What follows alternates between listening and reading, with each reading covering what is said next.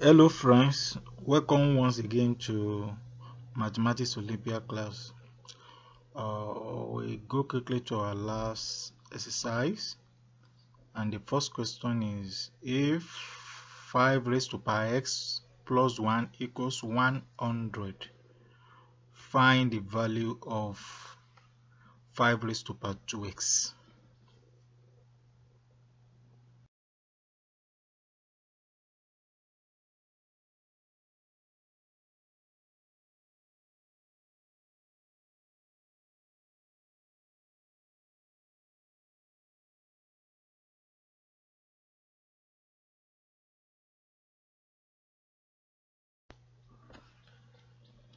So the first thing we do here is to simplify 5 raised to power x plus 1 using the law of exponents.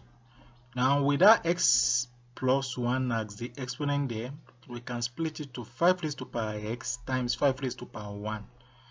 If you simplify 5 raised to power x times 5 raised to power 1 using the law of exponents, it will give us 5 raised to power x plus 1. So we are using 5 raised to power x times 5 raised to power 1 now equals 100.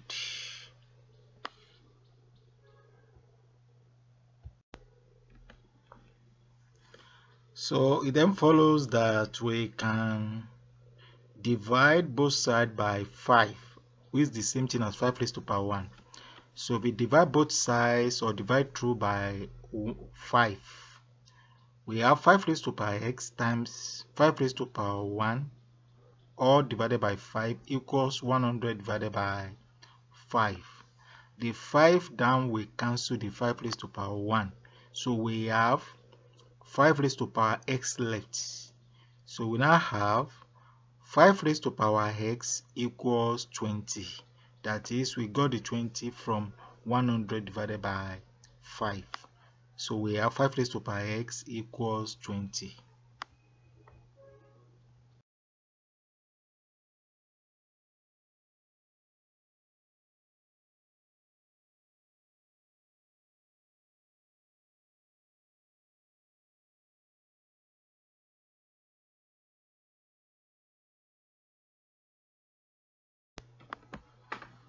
So what we then have now is 5 raised to power x equals 20, which we can square both sides in order to have 5 raised to power 2x.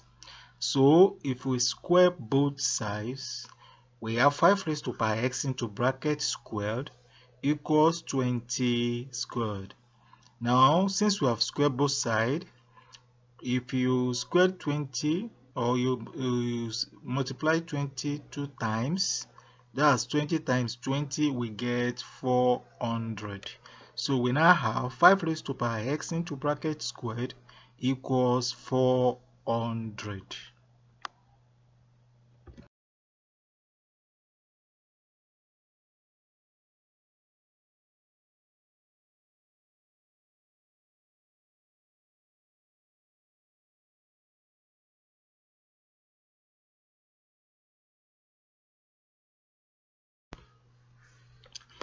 So from here, we can rewrite 5 raised to power x squared by multiplying x, the exponent x and exponent 2 together. So if we multiply exponent x and exponent 2 together, we get 2x. So we now have 5 raised to power 2x instead of 5 raised to power x squared. We now have 5 raised to power 2x equals 400.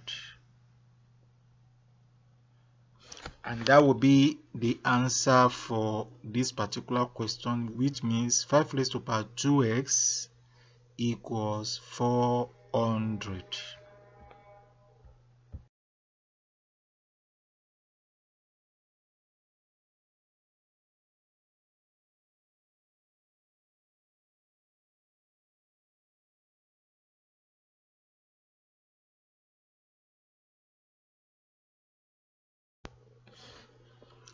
The second question goes thus: if p and q are the roots of x squared minus 7x minus 3, what is the value of p squared minus 7p plus q squared minus 7q?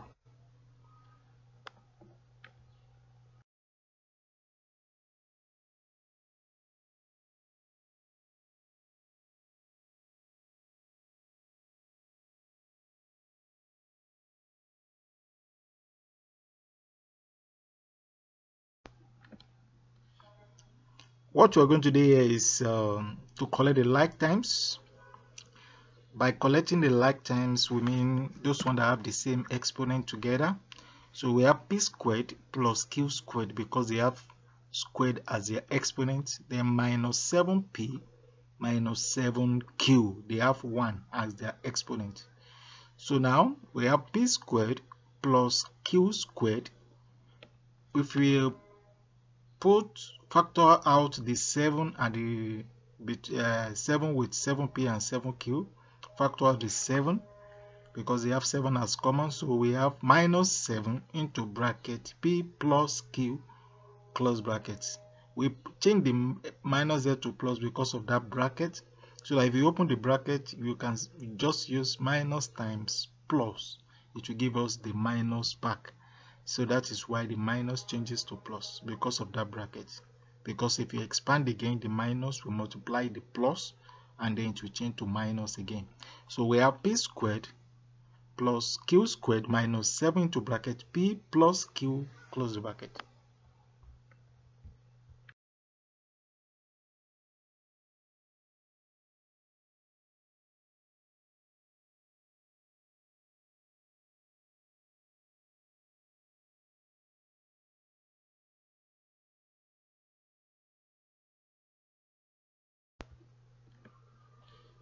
So from here, since from x squared identity x squared plus y squared will give us x plus y into bracket squared minus 2x plus y.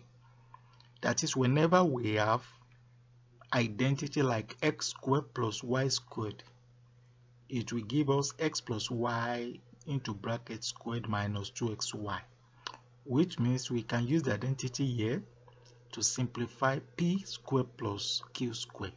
So if we simplify p squared plus q squared, it will give us p plus q into bracket squared minus 2pq.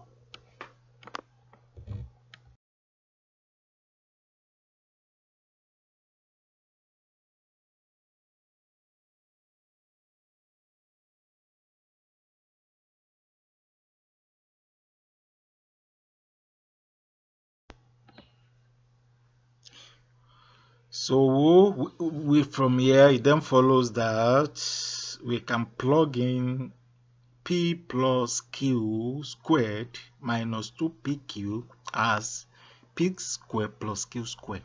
So if we plug in that, we have where we have p squared plus q squared, we replace it with p plus q squared minus 2pq, then minus 7 into bracket p plus q.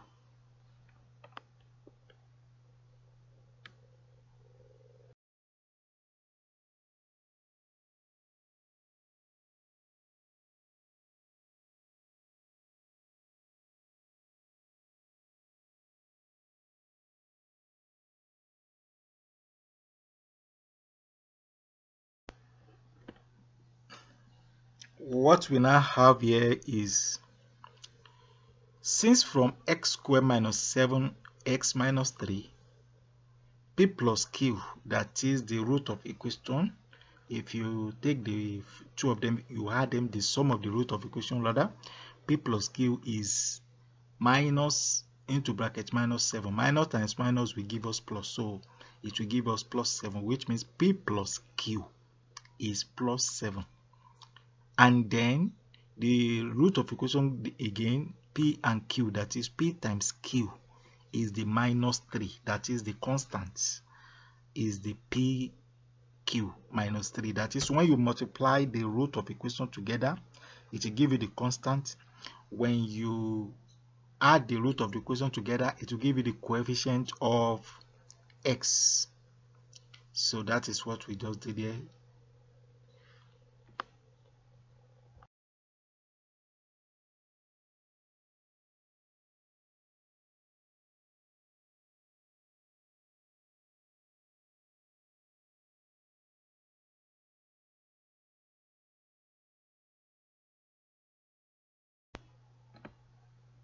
So what we now have here is we plug in the values. So P plus Q into bracket squared minus 2PQ minus 7 into bracket P plus Q. If you plug in P plus Q is plus 7. That's 7. If you put 7 there where we see P plus Q, then it will now have 7 squared, because P plus Q is 7 squared. So we have 7 squared. Then minus 2PQ. PQ, that is P times Q, is minus 3. Plug in minus 3 as P times Q. So we have minus 2 into bracket minus 3. Then minus 7. Then P plus Q again is 7 again. We plug in that again. So we now have 7 squared is 49. Then minus times minus is plus. 2 times 3 is 6. Then minus 7 times plus 7 is minus 49. Then if you solve it further, plus 49 minus 49 will cancel out. It will remain plus 6. So we have 6 as the final answer for this particular question.